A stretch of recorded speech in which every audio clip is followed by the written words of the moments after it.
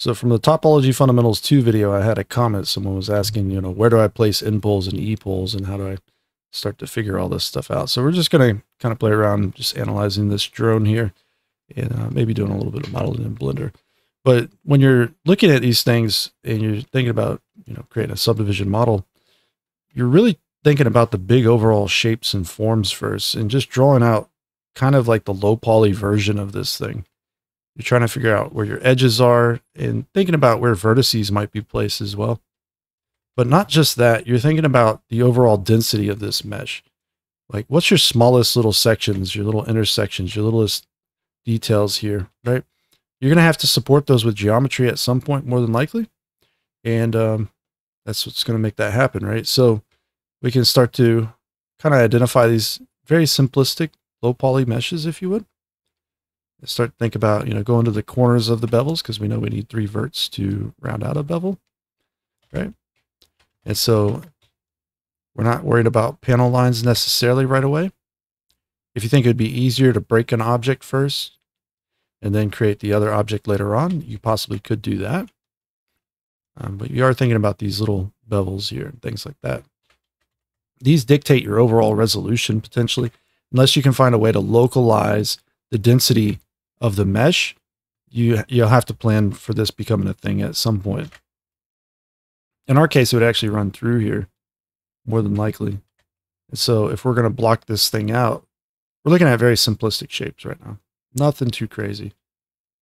Now, whether you're going to use bevels or creases or add additional loop cuts or whatever you're going to end up doing is going to be entirely up to you to decide. But usually you go for that big overall shape first. And some bigger bevels you might want to model in, right? But keep them simple. That's the main idea. And so where do the N poles and the E poles come from? And how do you plan on using them and where to add them and all the other fun stuff? You don't really know where they're going to show up necessarily right off the bat. Like it's not something that you just maybe always plan on doing, but you'll start to recognize where they go as you continue the process of modeling, right? So when we see things like this in this area, this is going to end up creating an edge here, an edge here, an edge here, an edge here. And so it's going to be like that. But if we start adding holding edges into this area, perhaps, and we have the additional edges going down like this to hold this corner, right? This is where you end up finding out whether you need to add like a reduction where you go to a single quad like this. It's kind of hard to see because it's so low resolution, but we're looking at something like this, right? And so we could do a reduction, but then that means we need to add another edge out like this possibly, right? So that's going to create a pole if you do that.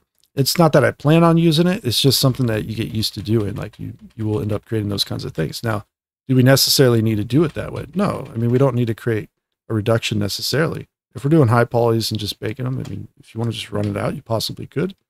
The problem with this, a lot of times that you run into is whenever you have a curve, this isn't really too curvy, but it's a little bit. A lot of times when you have a curve, you can't run things like this a lot of times. Because what ends up happening is now you've increased the resolution in this area. Now you're going to try to increase the rest of the resolution on the rest of the curve. Now you end up in this little area where you're just doing lots and lots more geometry. So while you could try doing reductions, you end up with more geometry in this direction. But if we were to space things a little bit more appropriately, we could still maybe maintain that curve and do something like this, right? So we can just space it out more, but just by balancing things. Balancing is a huge part of subdivision, and it's something you got to get used to doing. And eventually, as you do more models and you start to recognize like these big overall shapes, it suddenly becomes a lot easier to deal with. Like, for example, here, we have a cutout here, okay? And this, we could probably do on the low poly even if we wanted to, potentially. The more block out type mesh, detail block out if you would. But that doesn't always happen like that. And the reason why is because like when you mix something else into it, like a curve, you can see, oh, yep, we got a curve here. And we also have a cutout, right? So what kind of density do you need here to support this tiny little corner is going to be something like this, right? Potentially. And That's really dense, extremely dense. So you're looking at your whole section here having to be that dense as well, right? And so you could try doing a big bevel like this and making lots of segments, and then, but that's going to give you more work to do a lot of times. You don't want to always do that. So instead, what you would probably end up doing is modeling the overall form, not necessarily the details yet, but the overall form as simple as possible, right? And then you'll end up with the proper topology here for that base shape. And this is where you have a decision to make. Either you continue to work on this base shape, but we won't cut that out either. Actually, we would go through it. We won't even focus on that just yet. You'd worry about this base shape first. And then that's later on, you start thinking about, do you need to cut this kind of stuff in here, right? Like that's a possibility that could very easily happen to you when doing something like this, all right? And we know that when we have a triangle, it creates an end-pole, right? So it's going to be something like this when it subdivides. All right, just keep that in mind. You can use triangles and simple n-gons. They work out fine, but triangles create end-poles, and then of course, a simple n-gon will create an e-pole, okay? So as long as it's doing what you expect it to do, in our case it would, we could utilize that pole potentially, right? That's not to say you wouldn't shove it up further. Like you can shift these around, you add another edge loop here, you can push it up even higher, right? So that's something else you can do. You can shift the poles around if you're careful with it. That's just one technique of doing that. All right, but what you would more than likely do on a shape like this is you would make it nice, perfect little squares as much as possible. You'd subdivide it one time, and then you would end up with your pole, right? You would end up having all of these subdivided as well, all over the place, and become nice and rounded everywhere. But we have more geo now, right? Maybe we can do another loop cut through here or something. We could just delete this face, perhaps. Maybe we got to shift it around a little bit or something, you know? But we could probably just delete that at some point and get this all going just right in this area. All right. So it's really hard to get used to that idea of like, you have to kind of be a step ahead. You have to think about what you're doing next with your mesh. It's not always just that simple. That kind of a shape, a lot of times it's really easy to practice on planes with this kind of stuff. So you can just say like, you're going to create this kind of a corner real quick that we just had basically. All right, we subdivide it one time, we get something like this. So Control 2 to subdivide it, and then we do keep corners, and we end up with something like this. Let's get rid of that grid floor real quick. And backface colon, and we'll turn cavity on. Why not? All right, shade it smooth. So we're already seeing the kind of the pattern here now. Like we can definitely, let me turn wireframes on. I'll add it to a shortcut. All right. Turn optimal display off on your subdivision. This is what we're looking at. So level 1, Control 1, 2, 3, 4, right? Level 0, that's where we start. Level 1, maybe we want this, who knows? Maybe we want to go to a level 2. But if you can see how it works out, right? Now we can start worrying about, we'll just convert them all to a mesh real quick. Oh, convert to a mesh. All right. So this would work topology-wise there, but we had that cutout at some point. Maybe we just blast it away like this. When we subdivide it next time, we'll get rounded corners. So it's not high enough resolution potentially. So maybe we don't do that just yet. Maybe we can do that though. Maybe we can extrude this in, and we'll delete these back faces here, these ones. And so like maybe we do a subdivision, but turn subdivision on in edit mode and turn on the end result. You can use Shift E, you can use creases potentially to try to hold shapes like this a little bit, right? And this is a great way of just creating things. You know, a lot of people are getting kind of hyped up over the idea of using things like plasticity, CAD modeling software. A lot of CAD artists actually want subdivision in their CAD software too. So it's kind of interesting when you see that play out. But you can see we can up-res and down-res this now, and it holds that corner. So if we ever want to do some like edits like that until we, you know, take it up another level of subdivision or two and apply it, we could, you know, we could shade this smooth. You can see that one of the downsides of using creases is that the shading still looks pretty bad until you take it up to a really high resolution.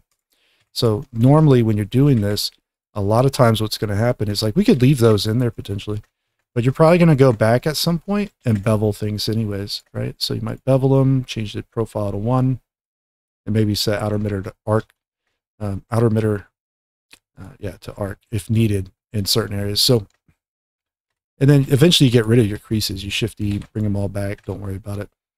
And or you can hit N, bring out the side panel, and you can just set creases like that as well, right? Where you set the number here. Get rid of it to 0.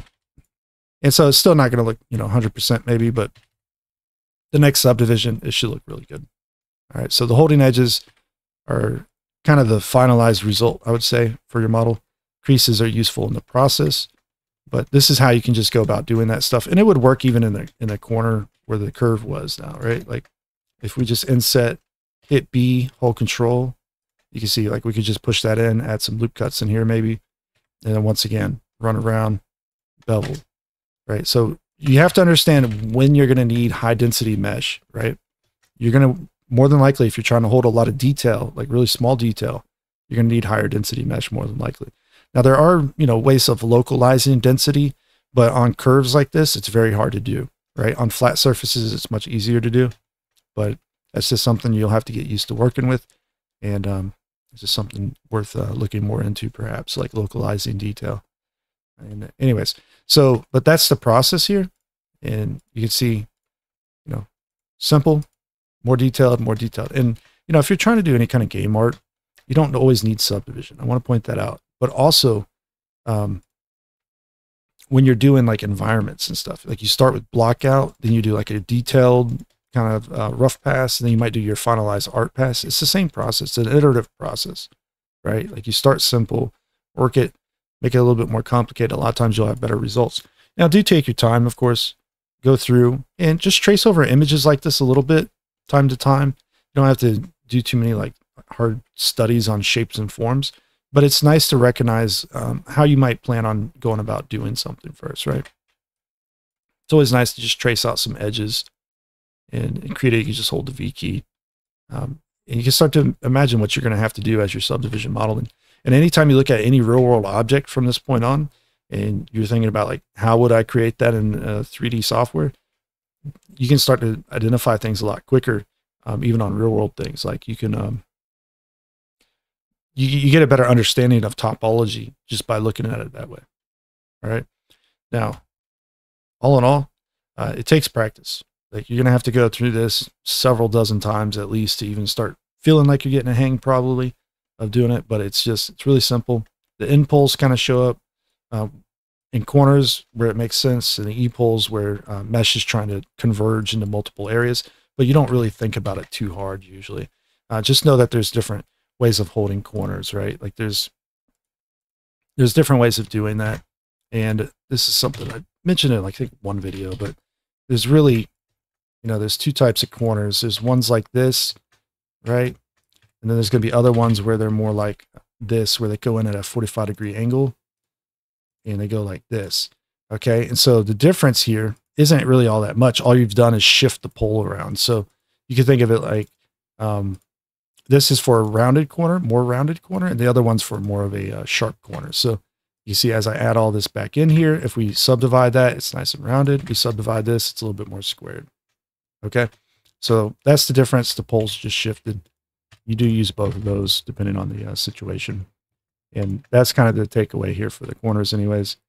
Other than that, concave sections, obviously, you're going to look at something like this, which looks very familiar. We have the three edges going in and out like that, right? And it goes to there. So it's very similar to this one in some respect, but they kind of spread apart instead of coming back together. Anyways, so yeah, that's it for this video. I hope you enjoyed checking out these little tips, and that'll be it for this one anyways, right? Check out the next one. Take care.